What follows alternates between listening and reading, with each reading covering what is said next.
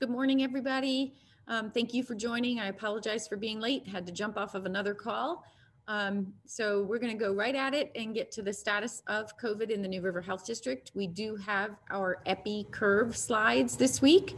So if you look at district-wide, you're going to see for the New River Health District that we are past the peak that we expected after the holidays, and overall cases are in a decline.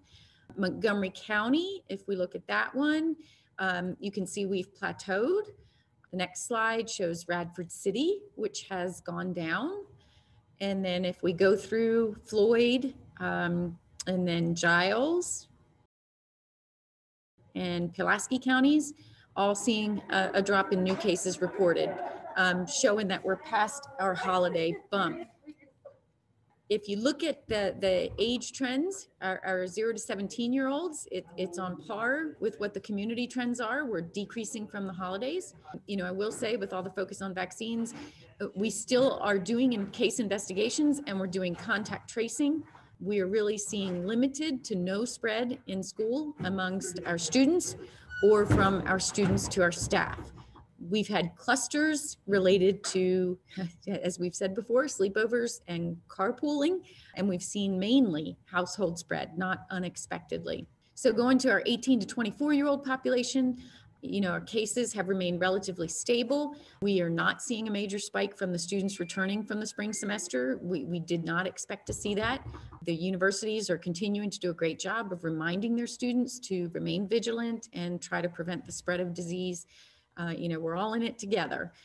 If we go to our 25 to 59-year-old group, that's been our highest spread for several weeks now. That's our working aged folks, but it overall is declining. We're still finding that in our workplaces, the transmission is from those same things. It's from carpooling, break room exposures, and poor adherence to our best practices.